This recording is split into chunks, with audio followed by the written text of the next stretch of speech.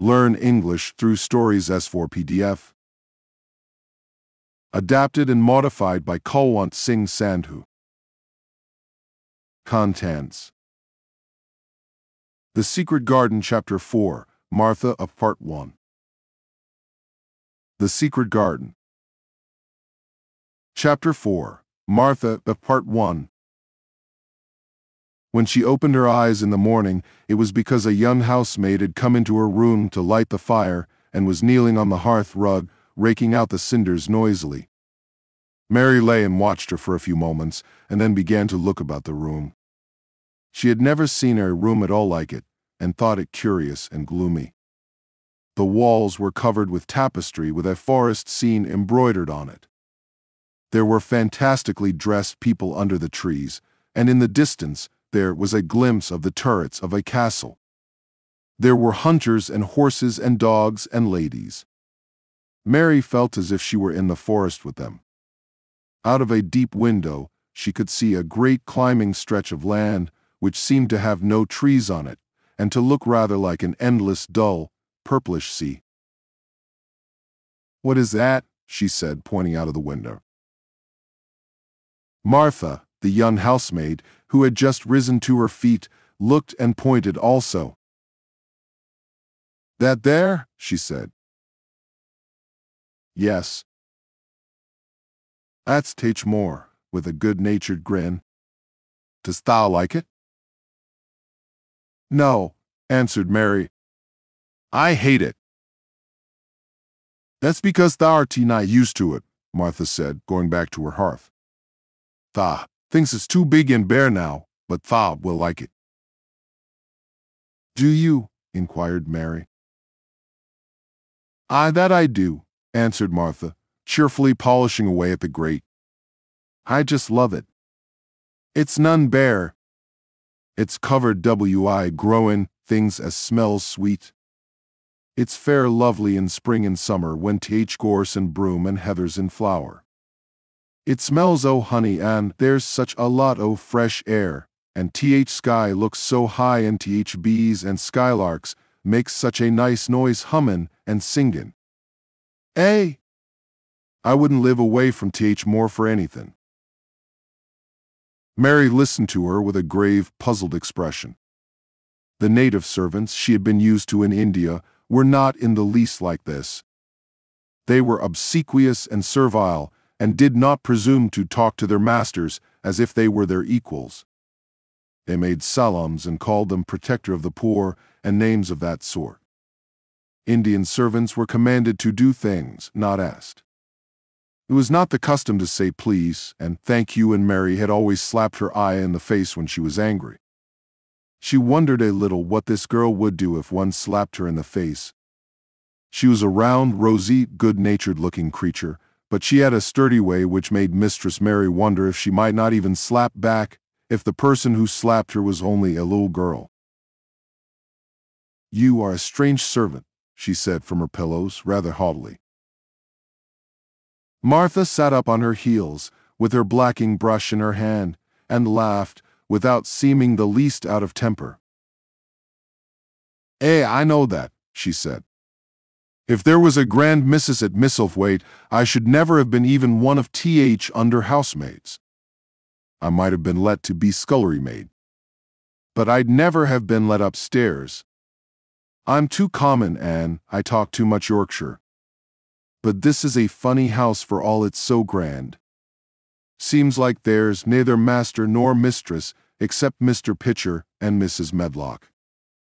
Mr. Craven, he won't be troubled about anything when he's here, and he's nearly always away. Mrs. Medlock gave me th place out o' kindness. She told me she could never have done it if Misselthwaite had been like other big houses." "Are you going to be my servant?" Mary asked, still in her imperious little Indian way. Martha began to rub her grate again. "I'm Mrs. Medlock's servant," she said stoutly. "And she's Mr. Craven's, but I'm to do the housemaid's work up here and wait on you a bit, but you won't need much waiting on." "Who is going to dress me?" demanded Mary. Martha sat up on her heels again and stared. She spoke in broad Yorkshire in her amazement. "Canna fa dress thyson," she said. "What do you mean? I don't understand your language," said Mary. I forgot," Martha said. "Mrs. Medlock told me I'd have to be careful or you wouldn't know what I was saying. I mean, can't you put on your own clothes?"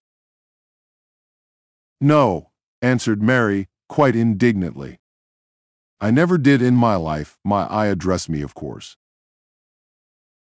"Well," said Martha, evidently not in the least aware that she was impudent, "it's time tha should learn.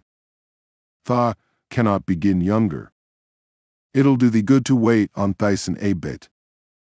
My mother always said she couldn't see why grand people's children didn't turn out fair fools, what with nurses and bane washed and dressed and took out to walk as if they was puppies."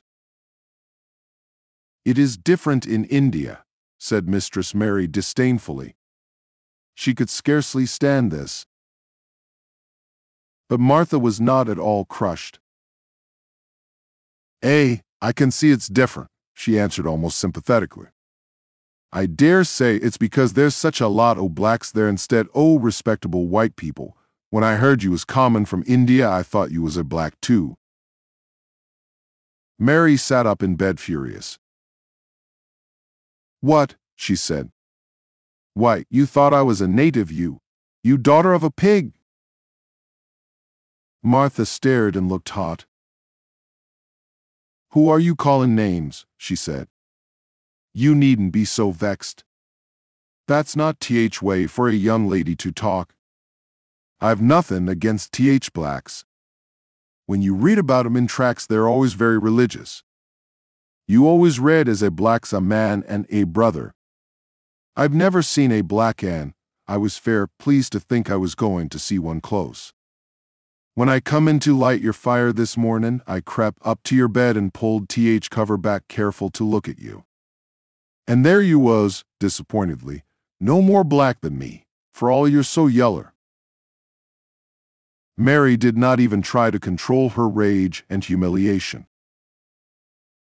"You thought I was a native, you dared. You don't know anything about natives. They are not people. They're servants who must sell 'em to you. You know nothing about India. You know nothing about anything." She was in such a rage and felt so helpless before the girl's simple stare, and somehow she suddenly felt so horribly lonely and far away from everything she understood, and which understood her, that she threw herself face downward on the pillows and burst into passionate sobbing. She sobbed so unrestrainedly that good-natured Yorkshire Martha was a little frightened and quite sorry for her. She went to the bed and bent over her. You mustn't cry like that there," she begged. "You mustn't for sure. I didn't know you'd be vexed. I don't know anything about anything. Just like you said, I beg your pardon, miss, do stop crying." There was something comforting and really friendly in her queer Yorkshire speech and sturdy way, which had a good effect on Mary. She gradually ceased crying and became quiet. Martha looked relieved. "It's time for thee to get up now," she said. "Mrs. Medlock said I was to carry tha breakfast and tea and dinner into th room next to this. It's been made into a nursery for thee. I'll help thee on with thy clothes if tha'll get out o' bed. If th buttons are at th back, tha cannot button them up thyself." When Mary at last decided to get up, the clothes Martha took from the wardrobe were not the ones she had worn when she arrived the night before with Mrs. Medlock. "Those are not mine," she said. "Mine are black." She looked the thick white wool coat and dress over and added with cool approval, "Those are nicer than mine." "These are th ones tha must put on," Martha answered. "Mr. Craven ordered Mrs. Medlock to get 'em in London. He said, 'I won't have a child dressed in black wandering about like a lost soul,' he said. 'It'd make the place sadder than it is. Put color on her.' Mother, she said she knew what he meant. Mother always knows what a body means. She doesn't hold with Black Herschel. I hate black things, said Mary. The dressing process was one which taught them both something. Martha had buttoned up her little sisters and brothers, but she had never seen a child who stood still and waited for another person to do things for her, as if she had neither hands nor feet of her own. Why doesn't Tha put on Tha's own shoes? She said when Mary quietly held out her foot. My ayah did it, answered Mary, staring. It was the custom. She said that very often. It was the custom. The native servants were always saying it. If one told them to do a thing their ancestors had not done for 1,000 years, they gazed at one mildly and said, "It is not the custom," and one knew that was the end of the matter. It had not been the custom that Mistress Mary should do anything but stand and allow herself to be dressed like a doll, but before she was ready for breakfast she began to suspect that her life at Misselthwaite Manor would end by teaching her a number of things quite new to her, things such as putting on her own shoes and stockings, and picking up things she let fall. If Martha had been a well-trained fine young lady's maid, she would have been more subservient and respectful, and would have known that it was her business to brush hair, and button boots, and pick things up, and lay them away. She was, however, only an untrained Yorkshire rustic, who had been brought up in a moorland cottage with a swarm of little brothers and sisters who had never dreamed of doing anything but waiting on themselves and on the younger ones who were either babies in arms or just learning to totter about and tumble over things. If Mary Lennox had been a child who was ready to be amused, she would perhaps have laughed at Martha's readiness to talk, but Mary only listened to her coldly and wondered at her freedom of manner. At first she was not at all interested, but gradually, as the girl rattled on in her good-tempered, homely way, Mary began to notice what she was saying. You should see 'em all," she said. "There's 12 of us, and my father only gets 16 shilling a week. I can tell you my mother's put to it to get porridge for 'em all. They tumble about on Th Moor and play there all day, and mother says Th air of Th Moor fattens 'em. She says she believes they eat Th grass same as Th wild ponies do. Our Dickon, he's 12 years old, and he's got a young pony he calls his own." "Where did he get it?" asked Mary. "He found it on Th Moor with its mother when it was a little one, and he began to make friends with it and give it bits o' bread and pluck young grass for it. And it got to like him, so it follows him about and it lets him get on its back. Dickon's a kind lad and animals likes him." Mary had never possessed an animal pet of her own and had always thought she should like one. So she began to feel a slight interest in Dickon, and as she had never before been interested in any one but herself, it was the dawning of a healthy sentiment. When she went into the room which had been made into a nursery for her, she found that it was rather like the one she had slept in. It was not a child's room, but a grown-up person's room, with gloomy old pictures on the walls and heavy old oak chairs. A table in the center was set with a good substantial breakfast. But she had always had a very small appetite, and she looked with something more than indifference at the first plate Martha set before her. "I don't want it," she said. "Tha doesn't want thy porridge," Martha exclaimed incredulously. "No. Tha doesn't know how good it is. Put a bit o' treacle on it, or a bit o' sugar." "I don't want it," repeated Mary. Said Martha. "I can't abide to see good victuals go to waste. If our children was at this table, they'd clean it bare in 5 minutes. "Why?" said Mary coldly. "Why?" echoed Martha. "Because they scarce ever had their stomachs full in their lives. They're as hungry as young hawks and foxes." "I don't know what it is to be hungry," said Mary, with the indifference of ignorance. Martha looked indignant. "Well, it would do thee good to try it. I can see that plain enough, she said outspokenly. I've no patience with folk as sits and just stares at good bread and meat. My word, don't I wish Dickon and Phil and Jane and rest of 'em had what's here under their pinafores. Why don't you take it to them? Suggested Mary. It's not mine, answered Martha stoutly. And this isn't my day out. I get my day out once a month, same as rest. Then I go home and clean up for Mother and give her a day's rest.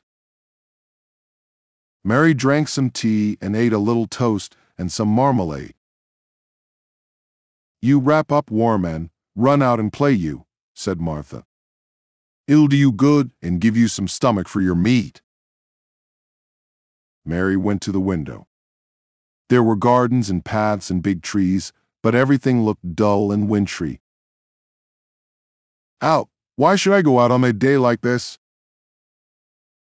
Well, if Thot doesn't go out, they'll have to stay in, and what has Thot got to do?